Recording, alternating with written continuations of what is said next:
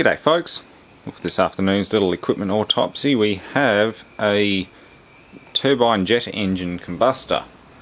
Now this is off I believe it was a Rolls-Royce Viper, probably an Armstrong Siddeley built industrial version. This was donated by a friend of mine, a YouTuber by the name of Leo Kim Video. Many of you would have heard or seen of his videos in my previous ones. He's a good friend of mine, and he decided to donate this as a example of what I can work off, or something to learn from as far as jet turbo combustors go, because I'm building one out of a turbocharger, and I've learned a lot from this, as well as YouTuber Agent JZ, who's a Canadian jet engine technician, and he is well worth subscribing to if you have even the slightest interest in jet engines or anything mechanical. I've spent days watching his stuff over and over again, and it's awesome. So yeah, I'll post links in the description, and yeah, let's have a look at this thing, because this is what makes a jet engine work. You've got the compressor up this end, the compressor's air stuffs it into here, you've got fuel being injected, combustion taking place, and hot gases coming out through this nozzle into what's known as a nozzle box, which are a fixed set of vanes around the outside of the jet engine, or the outside of the inner casing, the turbine casing. And behind that is the turbine blades, and the blades are actually propelled by the high temperature, high velocity gases coming out. It's yeah, a turbine. I'm not going to go into too much detail, but I'm going to show you what's inside it, starting with the top. As you can see, there's a fuel nozzle. There's no igniter in this one. I don't have an igniter for it, but that there is a fuel sprayer. It's a fuel nozzle. That probably breaks out at about 150 psi. I haven't put enough pressure to it to get it to do that.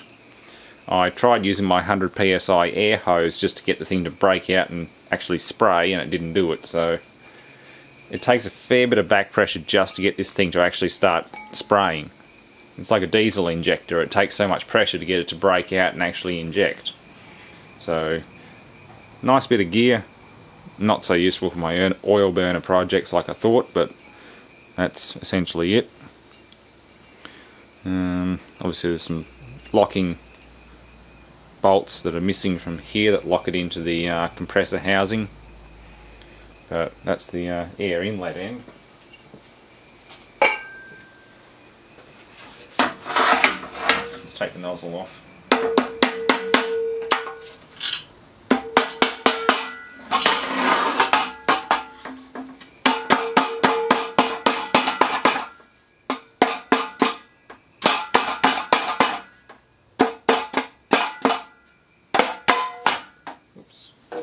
Lose it.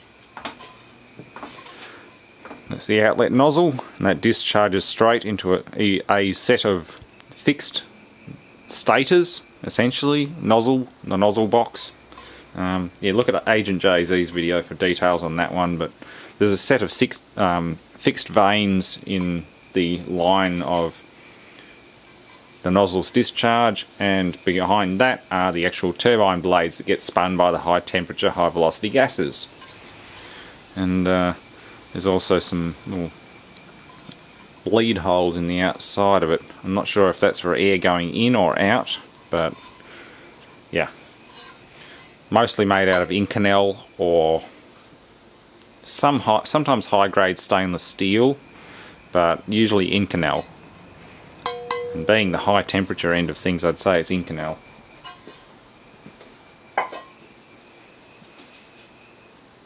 A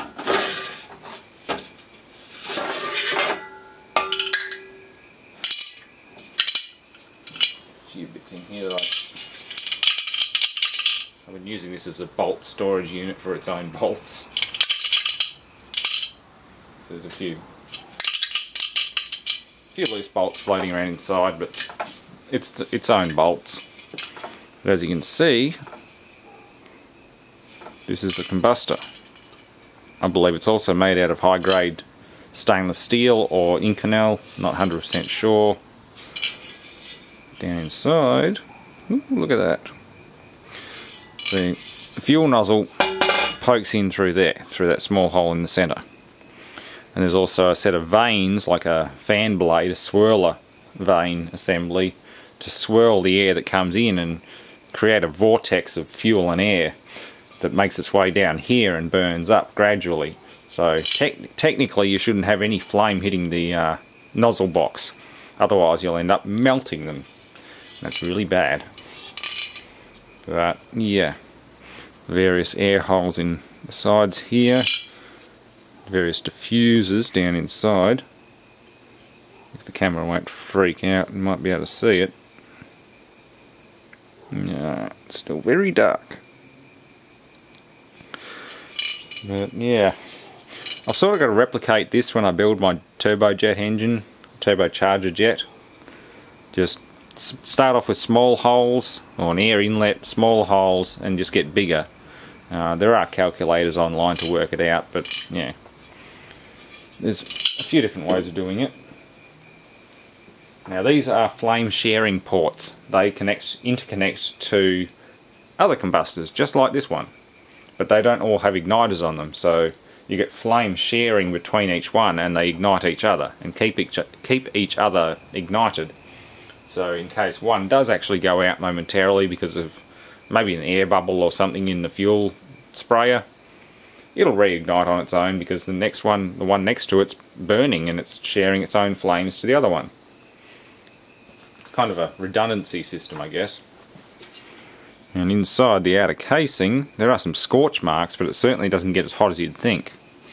Given the amount of heat that goes on in there, the airflow over this keeps it cold. Without airflow this thing would probably melt, which is a bad thing.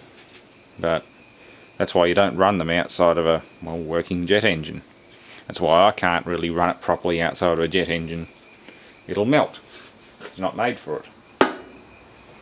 So yeah, tonight's little rambly video.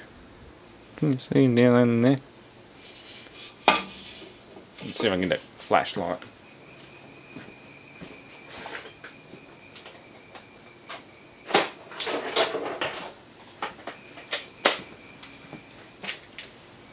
Yeah, Jay did a damn good video on these things anyway, so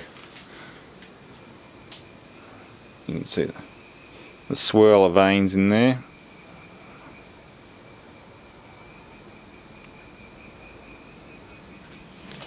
And yeah, fuel nozzle comes in this end, igniter normally goes in through there.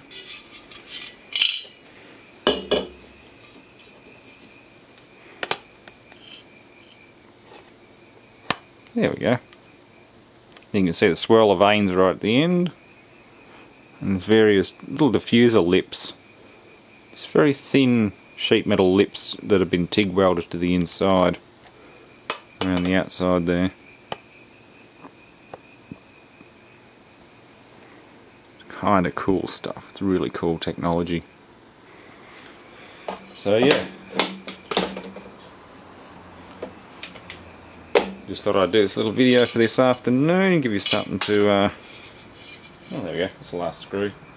These ones here are actually to align the combustor inside the housing. They just fit inside there and screw in from there. So there should be 3 of these, which there are, yep. And they're essentially locating dowels come screws. There's no cross drill in them though, I'm surprised. It should be lock wired. But I'm guessing because it's not an aviation engine it doesn't have to be. And there's tons of different numbers on these things. Tons of them, there's all kinds of markings and things from various rebuilds and inspectors and you name it. But no, that's kind of cool. Again, there's a flame sharing ports, that's igniter port, fuel nozzle comes in here, along with a bit of air from the compressors, and more air comes in through these holes, these ones, and these ones. and eventually you get a controlled temperature flame coming out the arse end of it, which is not so hot that it melts the nozzles or anything like that. That's always good. You don't want melting nozzles on your jet engine. Thanks for watching, and stay tuned for a bit of turbojet project work when I get the time.